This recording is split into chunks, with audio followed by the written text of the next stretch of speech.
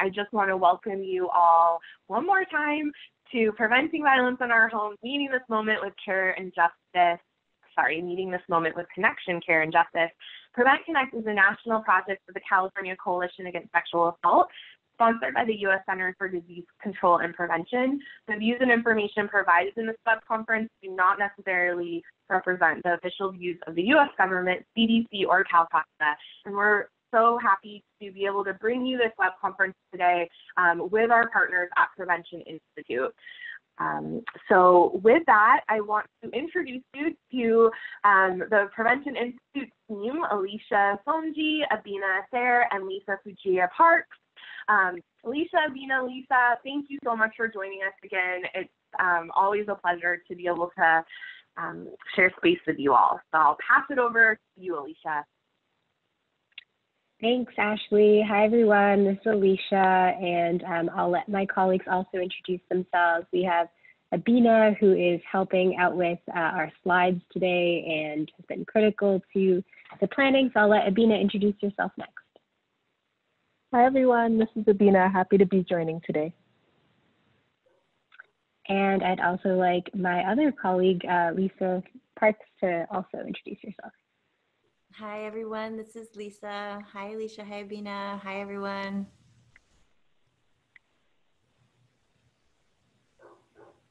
And I see Lisa, do you want to continue on? Sure. And I see we color coordinated today. It's a teal day. True.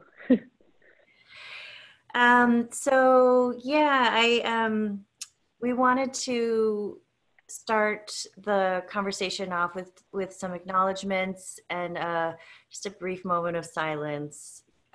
There's obviously a lot going on, and we know that many people are facing lots of challenges, struggling, grieving various losses. And so, you know, we don't take it lightly that you've chosen to spend an hour and a half with us today within this community. And we just wanted to acknowledge kind of the magnitude of what we're facing personally and within our families and communities and the whole entire planet, really.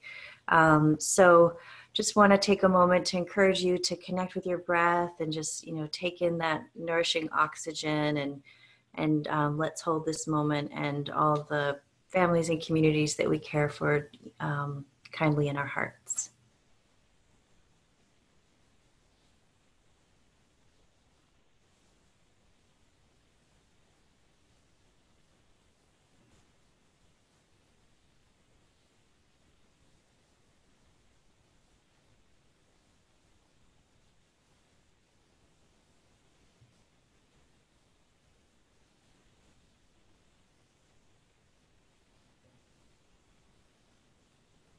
Thank you so much. And as is shown on the slide here, we're also just extending our thank you to all the people who perform these essential services listed here, and others who aren't listed here, who we are all supported by.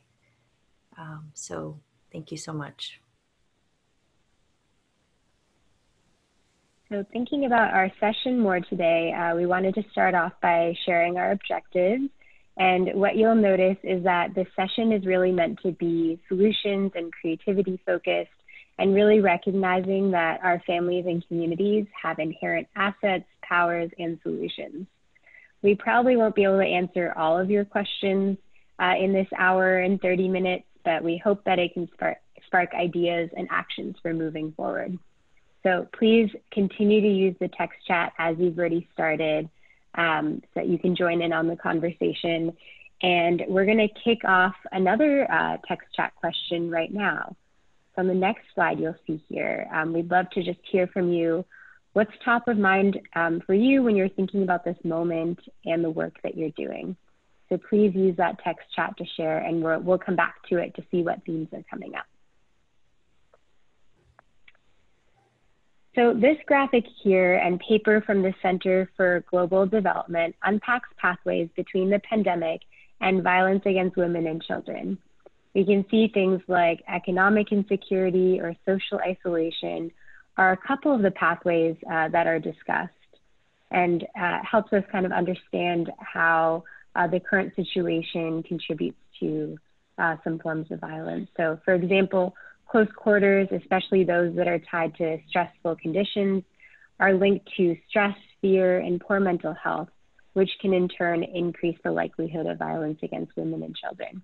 If you're interested in reading the full paper and learning about the different pathways, some of them are also outside of the home. You can definitely take a look at that. We will be sharing a full resource list at the end as well, so you can always come back to that. And we just wanted to share this as a way to start to illustrate how the impacts of the current climate relate to violence in the home.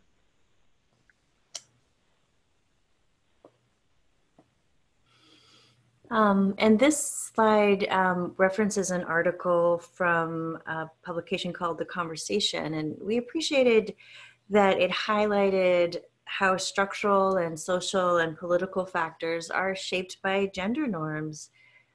Gender norms influence behaviors like hygiene and social connectedness.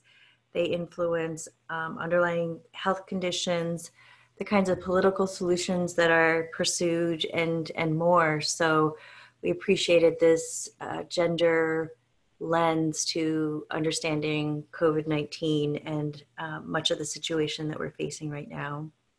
We also know that power and control is a big issue when it comes to violence in the home. And we're in a moment when many people are losing a sense of power and control. So this is something we'll want to pay attention to as we seek solutions.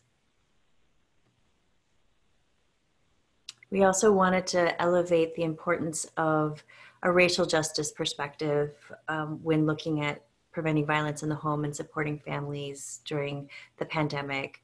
We know that structural racism and other forms of structural oppression have created inequitable community conditions and opportunities and are really root causes of our public health and safety problems. We know that Black, Brown, and Indigenous communities are being hit hard by the virus, as well as other conditions that can increase the risk for violence. And so we're really holding and advocating for racial justice policies and solutions. We also wanted to highlight this resource from the Centers for Disease Control and Prevention. The technical packages to address child maltreatment, intimate partner violence, sexual violence, and ACEs are all very good. We've lifted out a couple of strategies here that we think, these are evidence-based strategies that we think are relevant to this moment with adaptations for some of the practices that we're implementing for safety right now. So our web conference title today talks about connection, care, and justice, which we believe are critical to preventing the many forms of violence in the home, whether it's child abuse, intimate partner violence, suicide, gun violence, etc. Connection really represents social cohesion and connection really as a protective factor for preventing violence and being supportive of safety. Care represents meeting immediate needs that can help decrease family stressors and support safety at home. And justice is about advocacy, policy, and systems change for health equity and racial justice, which are needed right now in this time of crisis, but also in the long term, in the long run, and really building that infrastructure. Within these different buckets, we've been seeing some different emerging actions from the communities that we're working with at Prevention Institute and our different partners. We actually released a blog post yesterday, which we recommend you check out. It speaks to multiple forms of violence inside and out of the home. But some of the things that we talk about in there are identifying and advocating for emerging needs, whether it's at the individual level, person by person, but also at the policy and systems levels. We've also seen actions in terms of supporting healthy relationships during stay-at-home orders, people really getting creative about maintaining and strengthening social connections, which we'll be exploring much more today. A lot of partners have been sharing messages of hope, resilience, and self-care, whether it's over social media or even people sending letters and notes to neighbors. Another big theme is definitely confronting racism and xenophobia as public health issues, as we see who is most affected by COVID and the inequities in that. And then the last one is around making the case for gun safety. There's been a lot of media coverage on increased gun purchases and ammunition purchases, and we've seen certain locales consider gun shops as essential businesses, and so there's really a need around gun safety as well. So going back to the text chat, and then we'll come to our guest instructors for the day. But what I was seeing here, and I've been speaking, so I haven't been able to follow it too closely, so I'll ask my colleagues as well. But I saw people kind of talk about what's coming up for them personally and in their communities. So whether it's as an individual figuring out work-life balance or navigating childcare during this time, and more at the community level, I've been seeing a lot of concern about children and youth coming up in the text chat. But Ashley, Tori, Lisa, what would you like to add? Yeah, Lisa, I saw those as well, and some of the other things that I was noticing was a real acknowledgement that, you know, communities' needs may have shifted. And so, you know, some conversation about how do we acknowledge that and then also help build the connection to what people actually need right now. That was something that I noticed that a lot of, and then of course the concern about people being at home who, you know, are not safe, and how do we outreach to those folks. Thanks for sharing, Ashley. So hopefully we'll be able to continue diving deeper into this and really talk more about solutions with our guests today. So speaking of our guests, just wanted to, since we have more than usual, it's really exciting that we have 6 different guests. We have Aristea and Hillary from McKinley Family Resource Center, which is in Humboldt County, California. They're going to be speaking to rapid assessment and work to address immediate needs as a family resource center. We have Jerry from the National Compositors Network, who will be discussing engaging men and boys and also women and all genders through culturally rooted practice. Renee is going to be sharing about some work through Vital Village in Boston, which is a place-based community engagement work that's focused on children, families, and community well-being. Megan from Ujima will be talking about work to prevent violence against women in the Black community through federal policy. And then we'll be ending off with Vicky from the Hogg Foundation, who will share a regional mental health funder perspective on the current climate from work that the Hogg Foundation does in Texas. So Lisa, I'll hand it off to you to introduce our first guest. Great. Yeah, we have a lot of different perspectives and contributions represented here, and I'm really thrilled to introduce and bring into the conversation Aristea and Hillary, who are with the McKinleyville Family Resource Center, folks who I deeply admire and who I get to work with through a project called Safety Through Connection that we are all a part of. And so when California issued a stay-at-home order, we were able to connect with you to learn about what you're doing and kind of be in thought partners in how to approach this. So we're excited to have you share about that. But first, could you tell folks who are on the conversation today just a little bit about what the McKinleyville Family Resource Center is? Yeah, sure. The center at McKinleyville in Humboldt County is a one-stop location for services and information and activities for community members.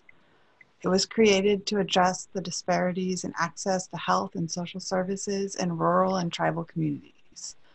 The center is trying to cultivate inclusion and trust among community members and center partners increase healthy relationship skills, strengthen community beliefs and that support safe relationships, and mitigate the impacts of poverty and housing insecurity, and initiate change within multiple systems in our community.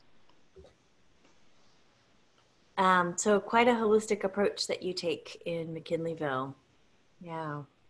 So we connected shortly after the stay-at-home order was issued in California to learn about what was coming up for you and what you were doing. So can you tell folks what were some of the first things that you did as this statewide shelter-at-home order came down? Yeah, so the first thing that we did, it was the Monday before the statewide shelter in place. We reorganized the staff and how we were giving services. So 5 of our 7 staff went to remote work that Monday. And 2 of us completely changed what we were doing to meet the current need. Our AmeriCorps members and social work interns also went to remote work at some point during that week. And we suspended our volunteer program. A lot of our volunteers are in vulnerable populations. And then we had, so we were one of the first agencies in the county to have county workers reassigned to us for the disaster response. So we have 3 county workers that are working with us full time now. The other thing that we did was to mobilize our reserves. And so we put money to respond immediately to the emerging needs that we were hearing from people on that first day. Right. And, you know, to kind of organize all those needs that we were hearing, we realized it was going to be more effective if we created kind of one central location to hear those things. So we created a really short, simple survey for people. It essentially gets at who are you, what do you need, how quickly do you need it? And we've been sending that out through our partners. We've been putting it on social media and just trying to find as many ways to reach people so we can understand the depth of the crisis in our community. And really the goal of that, you know, if you think back to the slide that talks about connection and care and justice, we're trying to use care as a way to build deeper connections and work toward justice as this crisis goes on. Wow. It's impressive how quickly you were able to mobilize, changing the kinds of work people were doing, how they were doing their work, bringing new employees into your organization.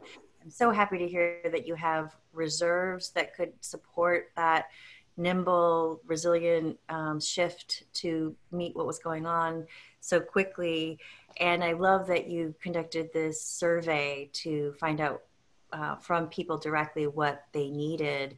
So what did you learn from the survey and other ways that you connected with folks in your community? And what are you doing as a result of what you're learning? We're hearing kind of 2 primary themes in our surveys. One theme is around material needs. There are a lot of people who are short on bills. They don't have enough food. They can't find cleaning supplies, even if they have the funds for them. And so there's kind of this angle that we're approaching and using those reserves to meet those immediate needs. The other thing that we're hearing a lot about is the challenge of having children in your home 24 hours a day. And a lot of people feel like there's this really big expectation for what they need to do. And so we've just kind of been trying to let people know that this is an unusual time, and there's teachers are going to teach the arithmetic and the writing and all of that once we get back to whatever normal is going to look like. Right now it's all about social emotional health and connections with kids. So really just trying to release the pressure valve for people. Yeah. And so, go ahead. I was just going to say, and you know, we've also been trying to figure out the science of outreach right now. And it's kind of hit or miss in terms of what works, but the most effective thing we found is sending the survey out through our partners, through a trusted partner of individuals in the community. And we've been trying to meet the needs that people are self-identifying for themselves. So it's been things like food from our food pantry, propane for heat or firewood. We've bought gasoline, money for laundry, and cleaning supplies, hand soap. And the reason that we are responding as much as we can with exactly what it is people are asking for is because we believe that people are the experts in their own lives. And that's always how we do our work. And in this time, people are really anxious, and if when we are able to follow people's lead, it gives people a sense of agency in a time that feels really out of control. That seems really important. And I think we have a text chat where we wanted to ask folks what aspects and needs are coming up in your community. I think it's really valuable to look at both the assets and the needs. So you mentioned, Aristea, that your trusted partners and their ability to connect with community members is an asset in your community. And people's agency is an asset in the community. So you're lifting up both those assets and those needs and being responsive, which, as you said, gives people, helps with anxiety, helps people feel that they're part of the solution and part of having some control in what's happening. So that's really great. And look forward to hearing what others are sharing about what's coming up in their communities as well. So, Hillary, you mentioned, the importance of sense of agency, building trust by meeting people's needs. How do you see what you're doing right now connecting to supporting families and preventing violence specifically in the home? I'll jump in here. There's, as the way we see it, there are these major stressors for a lot of families, which food, housing, school, income are all being impacted right now. And so for us, our goal is to really alleviate those pressures as much as we can, or connect people to others that can support them. So, that's kind of a pretty upstream way to reduce the risk of violence in the home.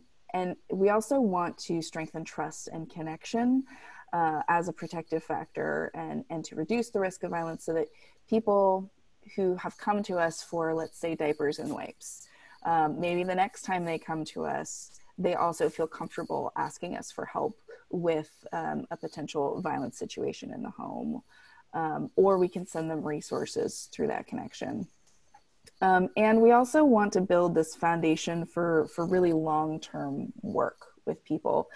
We don't want to just hand out some Clorox wipes and say, good luck. We really want to start a relationship with people, so that, even once this situation is over, if an individual family is having a crisis, they have somewhere to go.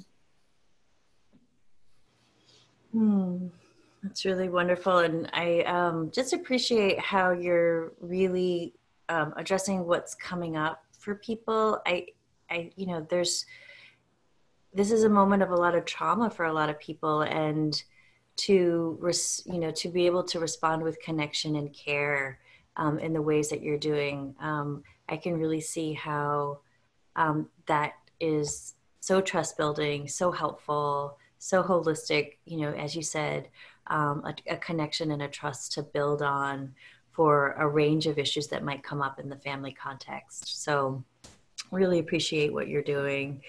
In our conversation, I remember hearing, okay, this week, number one is food. Next week, we're going to deal with children and the fact that schools are closed. And the week after that, it's going to be housing. And then after, and so I'm feeling that as well, that this, there are phases and stages to this, and we're sort of in the moment, and we're also looking ahead and anticipating what we might need to be preparing for. So what are your thoughts about that? And do you have a sense of things that you might focus on as you go forward?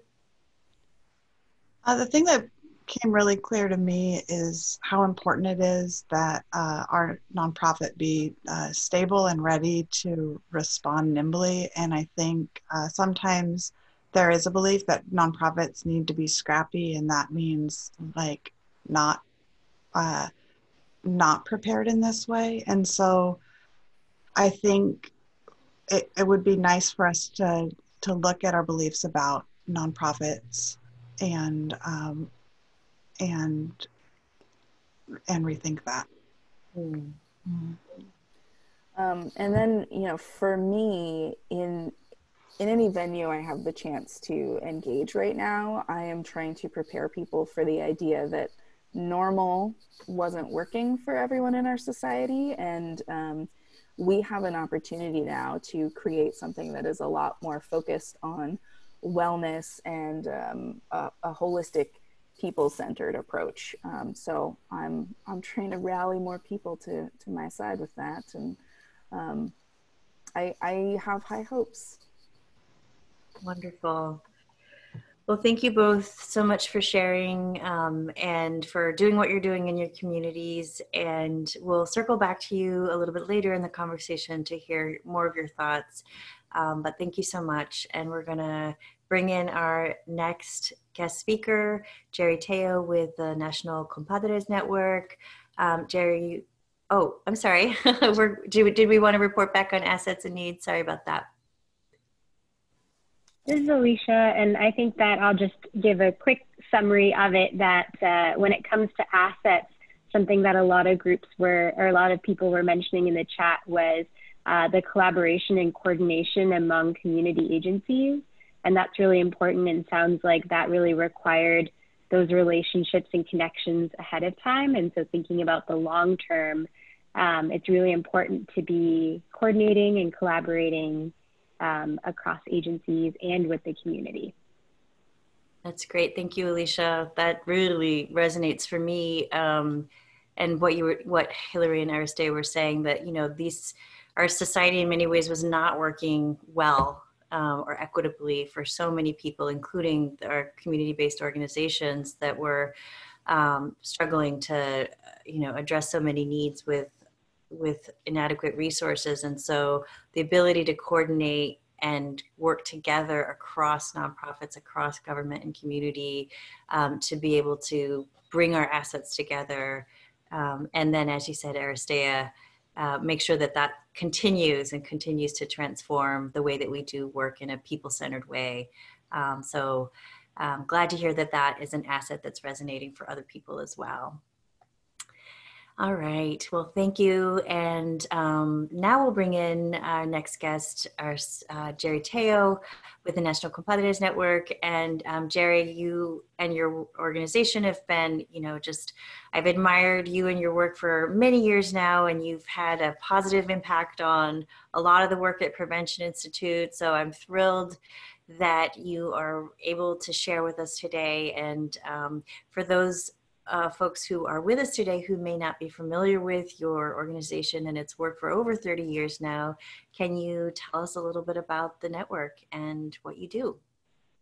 Yes, thank you. Let me just first of all say good morning or good afternoon to everyone, and blessings to everyone. I want to just acknowledge, you know, all of people that are here with us, and your people, your ancestors, your communities. And I want to give thanks to my relatives and my mom, dad, great-grandparents and ancestors who have prepared me for this moment. You know, the work that we do is really a legacy of all of that. And you know, my work began professionally in the early 70s, where we were doing a lot of work on the ground and working in areas of community, which meant you dealt with all of that, but with a focus then, you know, on dealing with domestic violence and sexual assault. I was actually the first male hired at the East LA Rape Hotline. So it began, and that was in the early 80s. And in seeing, you know, a lot of this, the pain that was going on in families, and the domestic violence, the sexual assault, the child abuse, and us men that were working the field, especially us Latino men that were working, we were very distressed because a lot of the harm was being caused by men, and men that looked like us. So it caused a, you know, kind of a shame, a disconnect, and so we decided we needed to do something, and myself and Dr. Ricardo Carrillo decided to call men together because we felt we needed to take a role, and called out to men that wanted to do something, develop programs that were culturally based, and 19 men came together. As we gathered in our cultural way, we said a prayer, called to the ancestors, and asked them to guide us. And let me just say, you need to be careful when you do that, because they'll bring some enlightenment to you. And as we began introducing ourselves, what we realized, even though we wanted to develop programs and wanted to do good things in the community, the major thing that came up for all of us is that we were all wounded, that we carried generational trauma, that we carried some colonization, that we carried some aspects in us that we needed to heal before we went out and did work with anybody. So we felt the most revolutionary thing we could do is to begin healing ourselves, to take responsibility, to begin reclaiming the sacredness of our manhood, and to recover that, to discover that again, and then to begin recultivating and decolonizing at the same time from some of these wounded ways. And that was the impetus of the National Compadres Network. We've obviously a 501c3, we've been around for more than 30 years doing work with men and boys in communities, but also recognizing that, you know, that women and girls and all the gender spectrum were part of that. And so in that process of those 30 years began being guided really by the women, and inviting a whole group of women that were really guiding us from the beginning, but we just formally integrated them. And so we have a very strong women and girls effort as well. But we are a national organization that does work on healing, on dealing with trauma, generational trauma from a cultural base. So we're trauma-informed, healing-centered, but culturally based. And we do training, capacity building, technical assistance, but a lot of healing work across communities. And that's what we're getting called to do a lot now. And based in California, but have networks all across the nation in 40 different states. And we've trained thousands and thousands of people and provide support for everything from school districts to mental health professionals to community workers to working with domestic violence, sexual assault, fatherhood, teen fatherhood, motherhood, and LGBTQ issues as well. So that's a little about who we are. Wow, it brings me so much joy to think about the healing work that you've brought to thousands of people and that they're bringing to communities in 40 states. What a beautiful network you have woven over these years. So I imagine you are hearing from folks within your network and also seeing things in your own community. What kinds of things are you seeing, and how are folks starting to respond? Well, I think what happens in times like this is that, things that are very deep in us become triggered. And so those things that have been wounds that we've been able to, and it's funny because we cover them by staying busy. We stay busy, we stay active, we're doing a lot of the work. Us, service providers do and give. And so we don't have time to think and to feel. And a lot of times, even though we're telling our people working with, you need to heal, you need to deal with these things, but we're not doing them. And when things begin to get quiet and things where you have to go home, and I mean home literally, but also home in terms of your sacred spiritual home, that spirit inside of you, things begin to crop up. And quickly within our staff, we had to reground ourselves and offer a space for the staff that we work with, first of all, to express themselves and to have an open channel for, we had to kind of reorient a process by which we connected, because even though we're doing social distancing, it doesn't mean we need to disconnect. And we needed to really call on those, if you will, those emotional, spiritual connections that our grandmothers taught us about.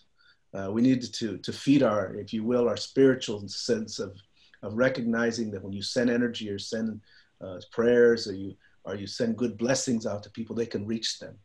There's no way I can do a Zoom meditation, which I'm now doing, which I thought I'd never do, without that belief, with understanding that energy and spirit can be communicated, and they always have been. It's just that now we're able to see people.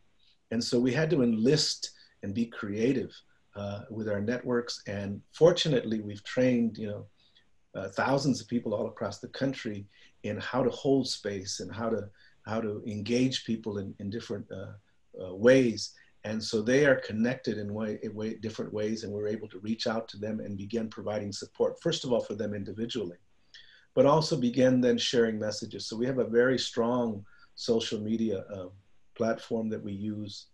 We created some messages around healing and regrounding yourself, around caring for children, and also around men and boys.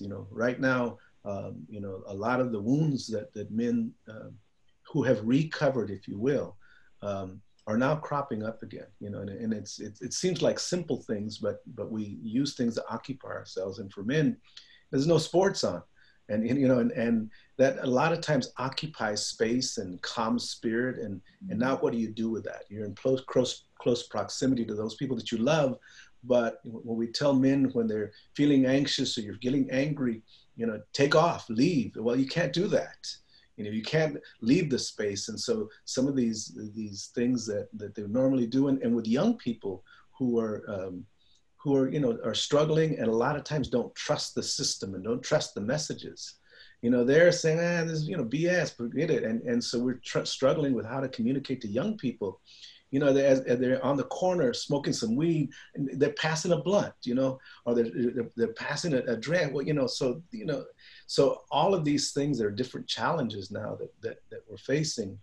But we are creating messages and creating processes by which we can address some of this trauma that has always been there. The inequity has always been there. It's just that it's showing up, a lot more vividly. And what we need to prepare now for is not only what's going on now, but we're getting calls from communities who have lost loved ones and lost relatives. And how do you help people grieve virtually? How do you help people grieve, without being there at the graveside? But the other thing that we work a lot with schools and with mental health practitioners, we are now gearing up when kids go back to school, whenever that is, that's in September. How do we support teachers and schools? Because now, besides the issues that the communities of color and disenfranchised communities have faced before, now we add on another layer of what we call susto, or post-traumatic fear. How do you deal with that and still promote learning? So those are some of the things that we're struggling with. I'll mention one other thing. My wife, who is a healer herself, and the whole, the Comadres Network and all the women that are working in this have shared with us. They're busy. They're busy all the time, because women in the network are texting them all the time. And they're texting them because they can't call, because their partners are there or their children are there, so they have no privacy. So then the best privacy they have is going in the bathroom sometimes. So what they do is text. So the women here are doing a lot of text counseling, a lot of text grieving, a lot of text healing, and so we're having to shift at how we provide support to one another and build this interconnected family. Thank you so much for sharing, Jerry. And again, I just think that the network that you've built, those relationships with the folks that are part of the network, and all the people that are connected to those people, I imagine that connection and that care is so helpful. And people are really different, but being in those kinds of sacred relationships, as you say, I imagine just is so helpful with helping people find their way through their own healing and a path forward that's helpful for themselves and their families and their communities. So, and I too believe that we can connect through, even with physical distances, to our ancestors, to the people who are here with us now and beyond. So thank you so much for sharing all of that. And we will circle back to you as well. And we'll transition now to our next guest. Thank you. So up next, we have Dr. Renee Boynton-Jarrett, the founding director at Vital Village in Boston. So Renee, I'd love for you to share a little bit about what Vital Village is and what's really been coming up in your community.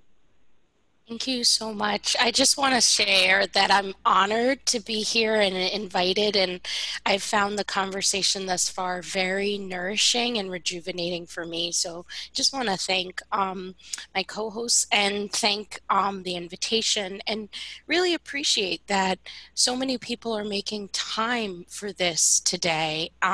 It's incredibly important. So Vital Village is a network. We are organized to be a network, very much focused on social connections. We work towards maximizing child, family, and community well-being, and we do that by really focusing on key capacity building aspects within communities. How do we build the capacity of community residents to progress along leadership trajectories, to be acknowledged and given a platform for being the true change agents and solutions generators within their community? And how do we build the capacity of local institutions that serve the community to partner intentionally with parents, caregivers, and neighbors? So we really focus on those two primary strategies. And all of our work really does focus on social networks and connections on one level or another. So in response to COVID-19 and the request for physical distancing and the extent to which COVID-19 has really exacerbated many of the existing systemic inequities, we've really seen things happening on three levels. One, we've seen families and civically engaged community members immediately move into responsiveness with compassion and concern for their neighbors, and really extending themselves to see what they could do to make a difference and to stay connected and to support each other. We have seen that as being an antidote to fear and an antidote to isolation, the actual action of really connecting socially and working as a more connected, beloved community.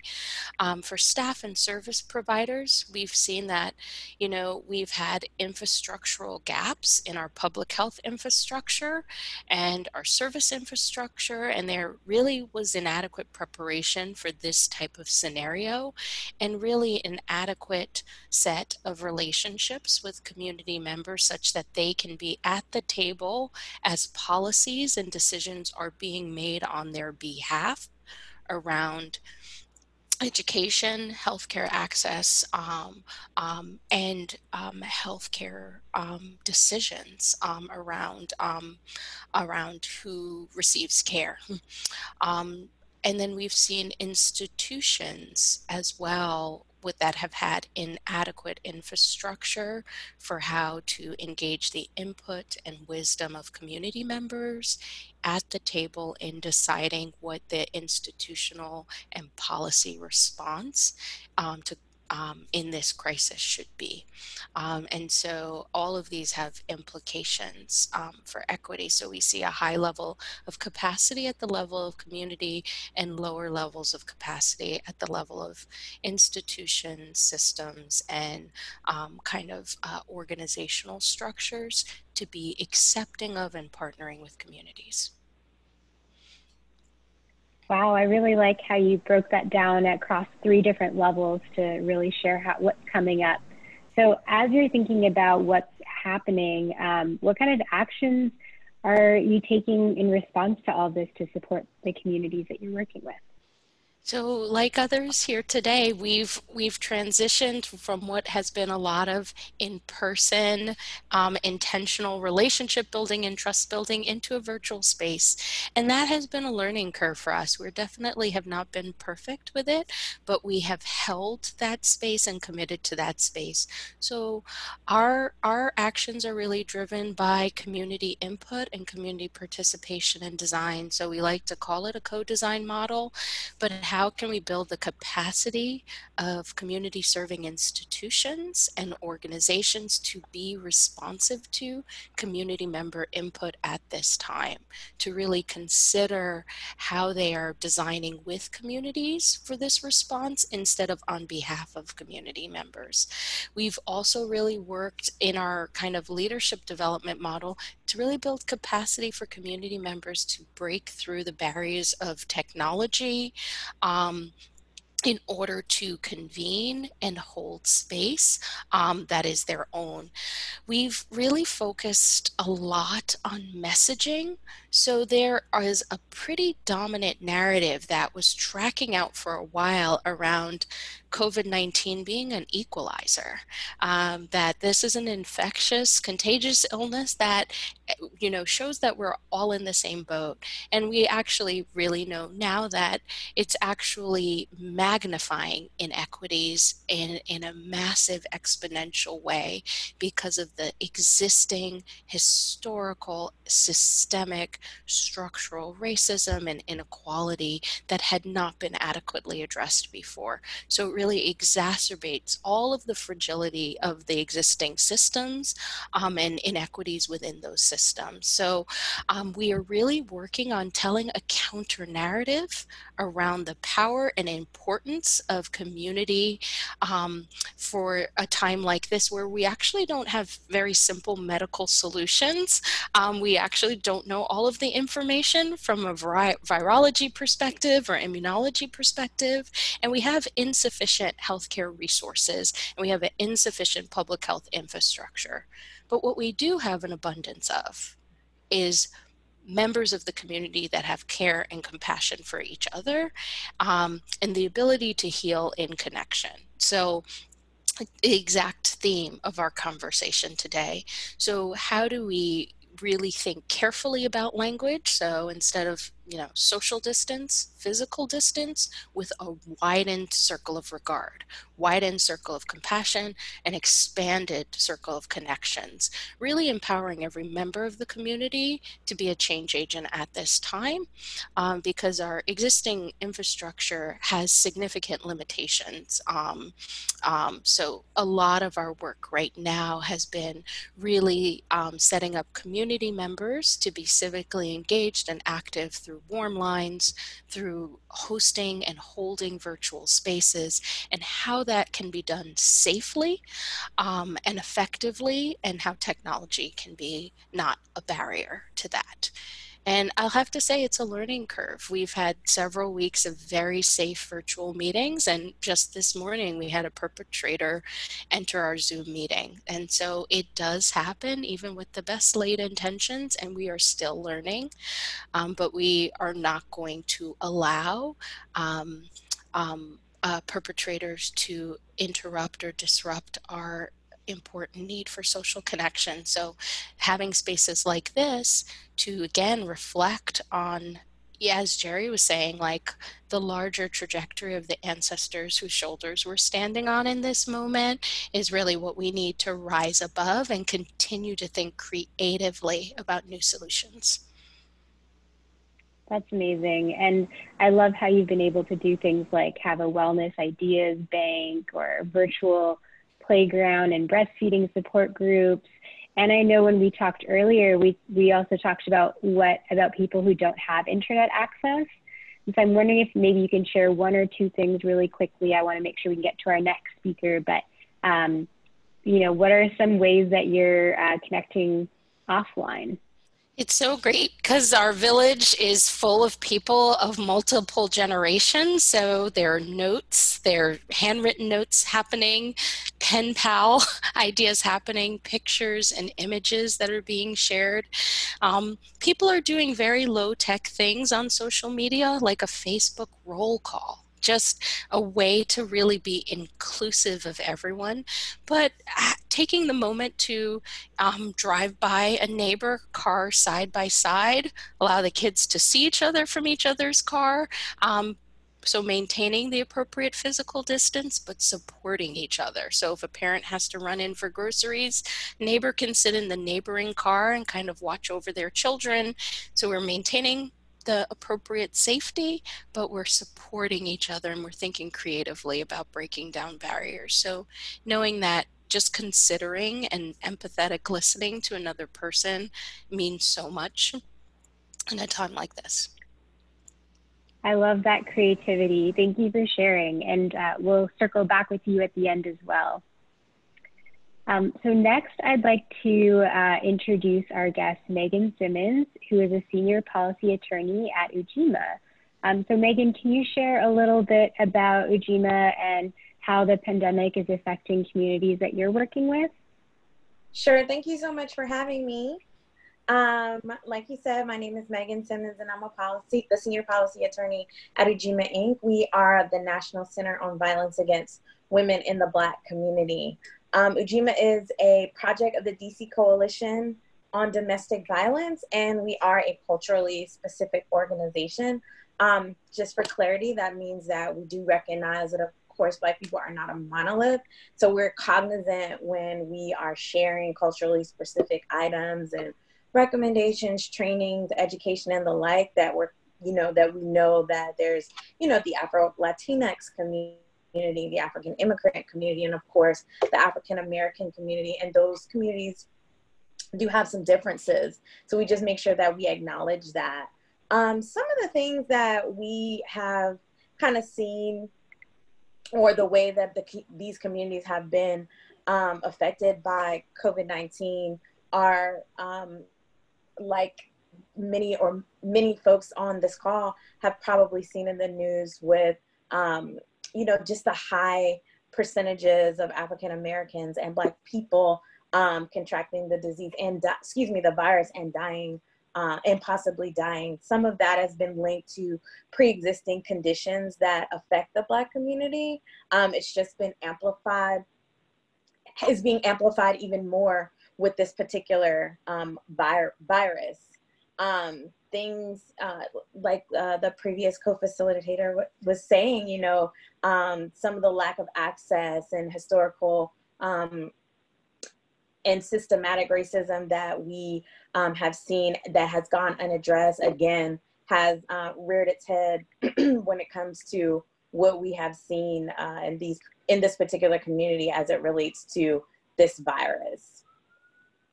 Right, and we've definitely been seeing a lot more news coverage on the impact the past week or so, and I really hope that helps move us towards actually addressing these inequities long term, really thinking about health and safety through a racial justice lens. I'm hopeful too. Yeah. Oh, I was just gonna say I'm hopeful too. Oh. Sorry, I think we're at a delay. Sorry.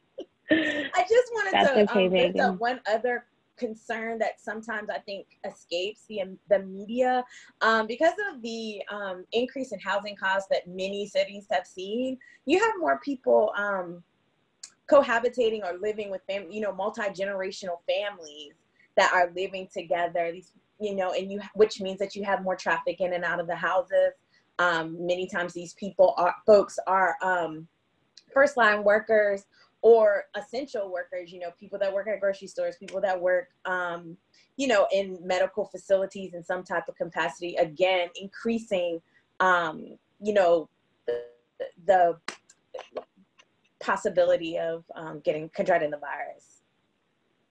Right, and when living across generations, thinking about the seniors in those homes as well. And, yeah. Right, and again, even outside of being a senior, folks in within that household already having other pre-existing conditions like asthma and high blood pressure.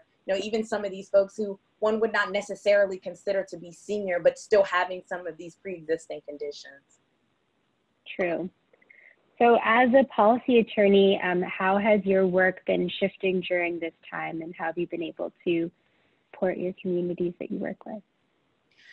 So a lot of my work is face-to-face, so it has definitely made me a lot more dependent on technology since we are socially distancing, reaching out to people on the Hill and reviewing policy closely just to see how it's going to affect some of the communities that sometimes are not represented.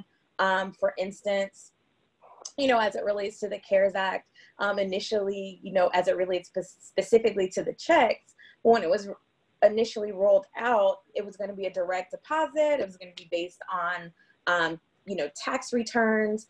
There was a concern that some people, if they get Social Security or the like, sometimes they're not required to do tax returns, what that looks like and how they're going to be able to access those funds if they don't have a banking account, or even if, they did file taxes, but they just didn't do direct deposit. Some people are, don't have banking accounts, or, still actually get paid via check, and they go to cash checking places, or maybe a local grocery store to access the funds. So making sure people are aware of that, getting the information out there, making sure that the communities know, what kind of alternatives are out there in the event that, that did not happen. Now, it has since occurred that, there are going to be paper checks that are going to be issued, but just acknowledging that that could be a barrier to folks receiving these very much needed funds. Asking if there's anything that we can do to assist those partners and strategic partners that we've made here in the area, and other organizations that are doing work is also another way that we've been trying to contribute. And again, listening in on these numerous Zoom calls and FaceTime chats and virtual town halls and the like, and seeing how folks are using technology to educate folks, making sure they get the right information, and making sure that we have good information on folks that are knowledgeable, scientists and medical personnel that can give us accurate information to ensure that we can move forward. Right. So I know that you were talking about, things like making sure people can get the checks and that sort of thing, and wondering if you could help, really make those connections for folks on the line today of like, why are these types of actions important for preventing violence, and why is it particularly important for women in the Black community? So we've seen through studies that any kind of economic insecurity will increase the likelihood of violence. As you can see, Black mothers are often the breadwinners in their families. And when you have numerous folks losing jobs that whole families are dependent upon, we want to make sure that people know what resources are out there, so they can at least stabilize their homes as quickly as possible with the resources that are available to them. Oftentimes these women are working in wages. I mean, we many of us are aware of the gap, the wage gap specifically as it relates to Black women. And so we just want to make sure that folks know that even in a situation where, they already have even in situations wherein they have lost those funds that already have a gap, we want to make sure that those homes can be in a better financial state as quickly as possible with these resources that are available to folks as quickly as possible. Definitely. Thank you so much for joining us and sharing, Megan. We'll again also circle back to you at the end, but I now want to turn over to our final guest for today, Vicki Coffey from the Hogg Foundation for Mental Health. The foundation is Texas-based and focuses on transforming mental health through community. And Prevention Institute, where I work, is very fortunate to be working with Hogg on an initiative called Communities of Care, which is focused on mental well-being of children, youth, and families in the greater Houston area. So thank you, Vicki, for joining us. And just want to know what's been top of mind for you in your role as a funder during this pandemic. Yes, good afternoon, and thanks for the opportunity to be a participant on this call. And of course, I was looking at my puppies in the background going, "Don't move, I'm about to start talking." And of course, they want to start moving around. So I apologize for that. Top of mind for us as funders is just really joining some of our other partners that are funders and foundations and looking at how we can be supportive during this time and ways that we can shift some of the business as usual processes that we've used to be more flexible. And so just being available as a funder.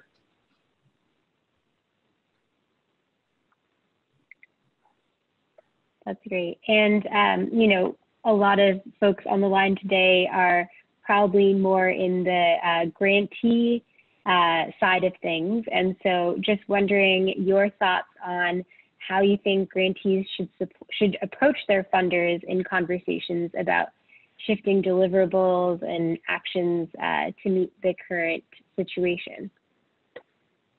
Sure. So again, I mentioned earlier that we really are looking at trying to be more flexible and just more responsive and available. And so the first thing that I would recommend, well, as a funder, we really recommend proactively communicating with your grantees and people that you partnered with prior to this recent crisis, so that one, they're aware that we're still there, we're still available, and that just to reassure them that funding is stable. And if it's not, sharing with them what the status of that is, but just mostly maintaining open lines of communication with your funder, reaching out to them and just chatting with them about what's going on with you, specifically either through email or a phone call, and let them know what you've been doing at this time to support your population of focus during these times. It's very important.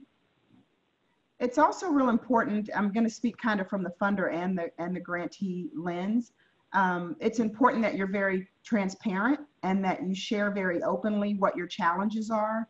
And as a funder, it's important for us to create a space so that our grantees feel that they can come to us, that we are not going to be judgmental, and that we're not going to say, oh my gosh, they're not stable, so let's cut their funding off or anything like that. But just to create this space that we're more in a partnership, and that we want to be available to be able to be flexible and support whatever your needs are. And it's important as a grantee that you take some time before talking to the funder and think about what is it that you need specifically during this time, whether it's internal or infrastructure type support, or even specific activities that some people have mentioned on the call earlier today, like buying diapers or helping with food or just different things like that. But understanding and being mindful of what your needs are before you approach the funder, so that you go in with an idea of what it is the ask is going to be for your potential partners. Thanks, Vicki. And I know that you've signed on to a greater call to action for philanthropy, so I'd love for you to share about that. Sure. So the Council of Foundations has really reached out to leaders in philanthropy with the lens of wanting to make sure that we are being responsive during this time, and just making sure that we're able to act and move quickly and provide people with the support that they need. And so they just have some guidelines that they've provided for funders to look at and making sure that we are all, again, being supportive of our grantees and of the people that we work with and of our communities. So some of those things look like things that I mentioned before, like being flexible and being responsive, and flexible, even allowing people to shift funds and use them in ways that maybe they originally hadn't asked to use them, so that they can be more responsive to the needs of their community. Also being flexible and allowing them to shift their timelines, because we know that everyone's timelines are all confused and messed up now, and that they may need to shift their grant reporting times or shift when their payments, in rushing and getting payments out a little sooner than we might have. So then just being open to listening to what the needs are. So that Council of Foundations pledge, several philanthropic organizations are signing on to that, to make a commitment to hold ourselves accountable to the people that we're responsible for supporting. That's amazing. And I can see on the site that 660 organizations have signed on to it. So it's great to see philanthropy really wanting to step up and support nonprofits and groups that they're working with during this time. Thank you. Great. Well, thank you so much, Vicki, for joining us and sharing. I want to bring back all of our guests for kind of a coming together right now. And Lisa, I'll let you start us off here.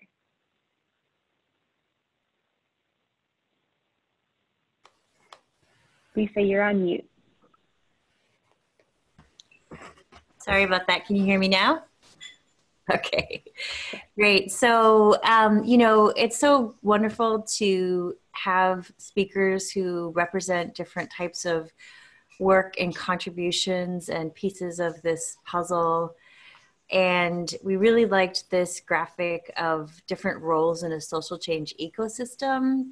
It was developed by Deepa Iyer with the Solidarity Is in the Building Movement Project. And it kind of shows different roles that we can play, all in pursuit of equity, shared liberation, inclusion and justice, whether it be within our organizations, our networks, our neighborhoods, our communities, and our movements. So, you know, really in this spirit, we recognize that folks who are participating today are all contributing in different ways. And we hope that, that this conversation will help us all reflect on ways that we contribute and, you know, things that we can offer, and also things that we might need from other folks who are part of this work as well. So we see Prevent Connect to have a real opportunity here, and we want to kind of think about what we can do collectively as all of us here today and just part of the greater movement. So on the next slide here, you know, we really want to know how can we be helping each other out? How can we support each other's work? And what could our collective call to action be? What can we really advocate for together, do together? So want to encourage you to share in the text chat any thoughts that you have. And while you're writing, we'd also like to turn it back to our guests from today and ask a similar question of, you know, what do you want to ask of others that are on this call right now, and what should our collective action really be? And Jerry, if you want to start us off. Sure, thank you. Well, I think, you know, one of the things that we've found is that, you know, self-care and self-healing. This is really brought up, I think, for all of us, even as practitioners and those people that are doing the work, that we need to you know, care for ourselves and care for our families as well. And I, you know, for foundations, it's really important for foundations really to support self-care for practitioners and those service providers. And at the same time, you know, that we include healing as part of everything we do. You know, a lot of us do advocacy and social justice work, but there needs to be a percentage of our time and even our budget that is focused at healing and dealing with generational trauma and the social inequities that are now very prevalent and evident. So that's what I would call to. I would also like to, you know, ask people on the line if there's anything that you think that we can do, especially in reference to men and boys. You know, to please reach out to us and offer us more suggestions. We've been doing this a lot of years, but we still need to develop, you know, stronger networks of being able to heal men, but hold men accountable too, and to lift them up in a way in which they can, men and boys can really be more supportive and responsive, and so we can break the generational cycles of violence and oppression. Very important message. Thank you, Jerry, for sharing that, sharing your wisdom with us. Aristea and Hillary. What I've been thinking about is safety for workers, and because the difference between this disaster and what we might have expected up here, like a tsunami or earthquake, people who are providing the disaster assistance are possibly at risk. And so the things that I'm thinking, if you're in a position to be making decisions about these things, to think that it should probably not be the lowest paid people who are at the highest risk. And then because we were able to test out our system for responding to what would happen if somebody showed up to our site yesterday saying that they thought that they might have the virus. The thing that is really sitting for me is that it's important for us to stay inside of our scope. And because the systems don't really know how to do this yet, we're making it up as we go. My role is to advocate that we not have to do things that are outside of what we're supposed to be doing. And then, you know, for me, I would just add that we've also found that as people are seeing inequities for the first time and they're seeing that the system needs some work, there are a lot of helpers who are emerging and trying to jump in and create things. And so my plea to everyone is that you help those helpers get connected into organizations that are already doing work in the community that might not have been seen before, so that the energy can go kind of directly to action instead of into the drudgery of creating systems.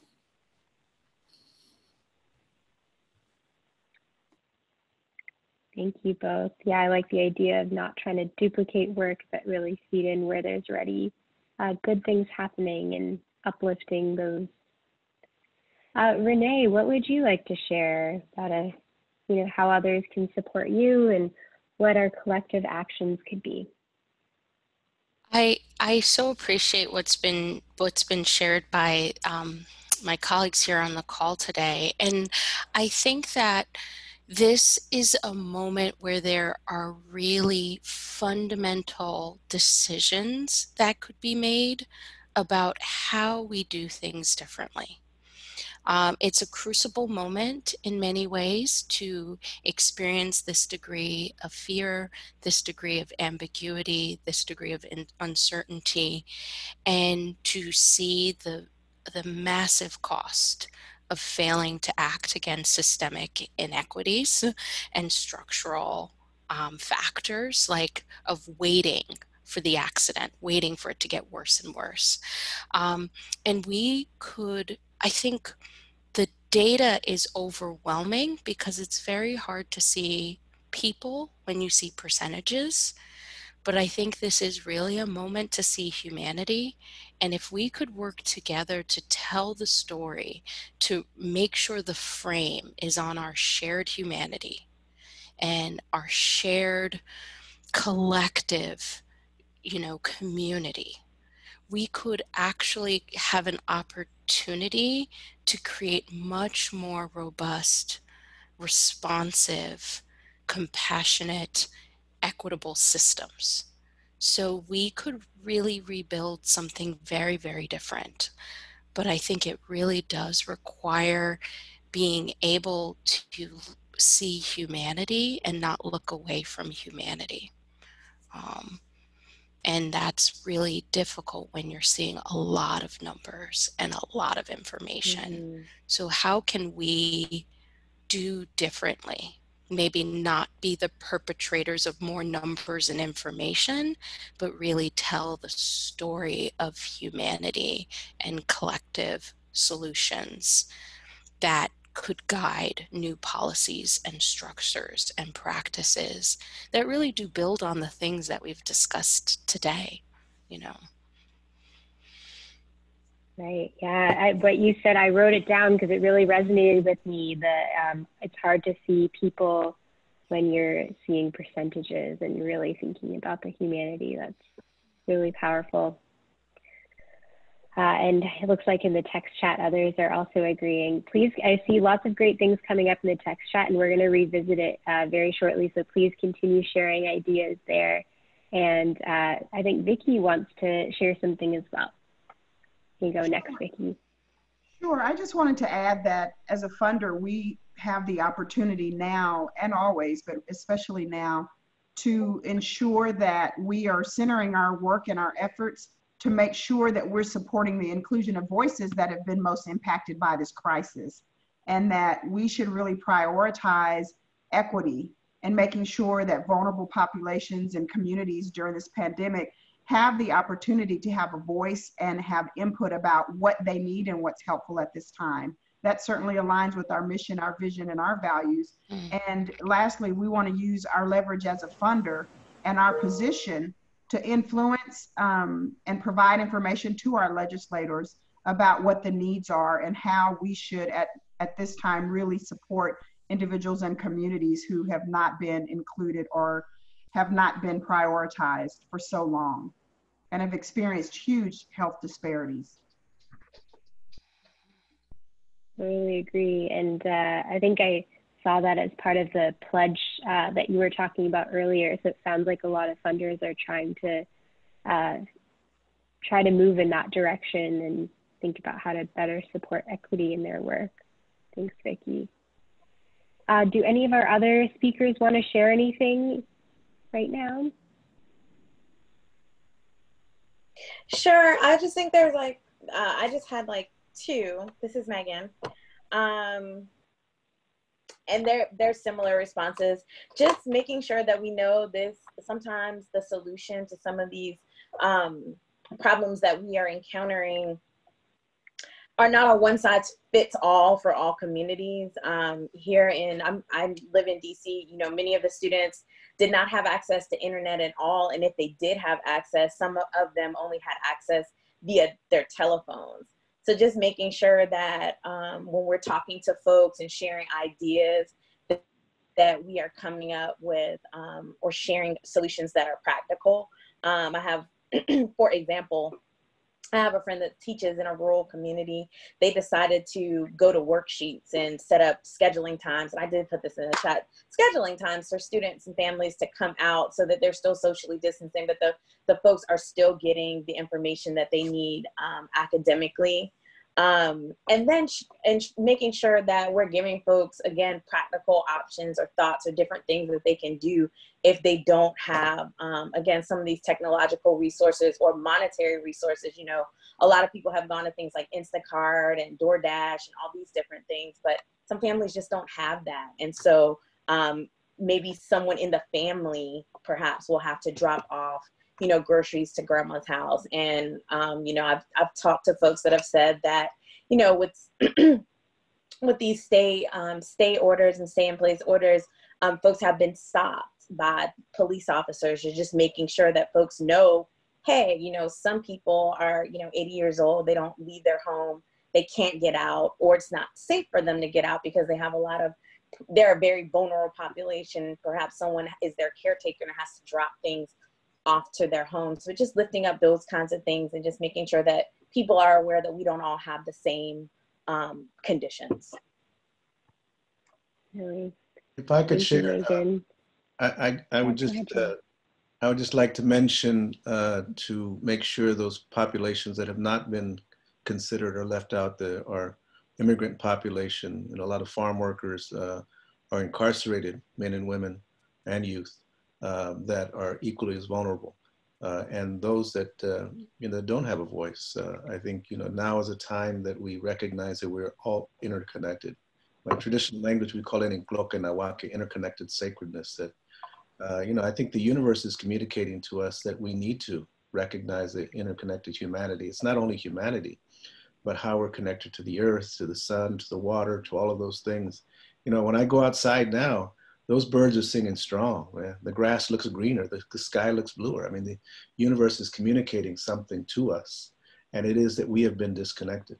And so I think, you know, reach to that grandmother's message that say, there's a blessing in everything, and this too shall pass. So I just want to offer that as a counsel that I was given in Compton, where I grew up, by those grandmas. Thanks for those words, Jerry. And yeah, what you were saying about farm workers and immigrant populations definitely is resonating. One of our partners actually just wrote an op-ed earlier this week about the impact of COVID-19 on undocumented women and making the connections to domestic violence prevention. So I've shared that in the chat, and it'll end up going on the resource list as well. So definitely take a look at that. Lisa, I just wanted to see if there's any themes that you'd like to elevate from the text chat, or Ashley, before we move into our resources. Yeah, there's been some really beautiful, inspiring chatting going on, and I hope folks will get a chance to look at it maybe after the web conference if you haven't yet. But lifting up the voices of community members as solutions and assets, thinking about issues around inclusion. Yeah, I think a lot of what the speakers have been saying have been really resonating with participants. And so I'm seeing echoes of that in the text chat, people offering their own examples and their own takes on some of those themes. Great, thank you, Lisa. And we do want to put one other text chat question out here because we know this isn't the end of these sorts of dialogues. So just want to ask in what ways you'd like to continue these sorts of conversations.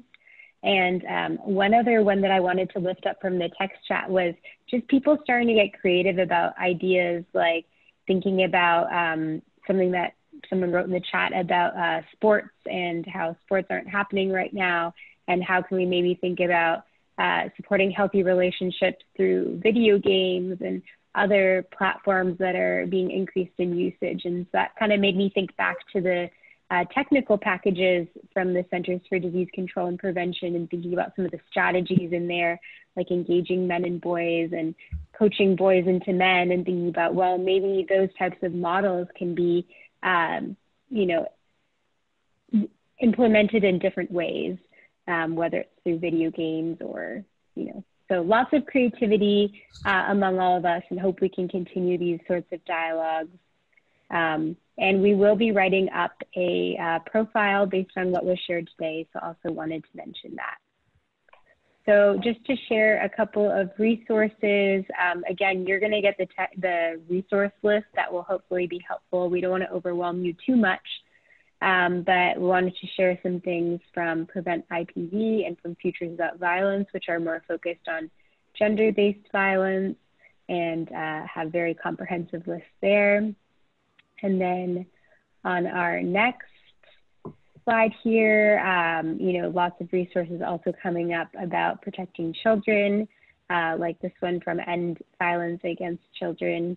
And they actually have a link from the WHO in there on parenting, and there's these different one-pager fact sheets that have been translated into a bunch of languages. So that's really a good resource too. Next slide.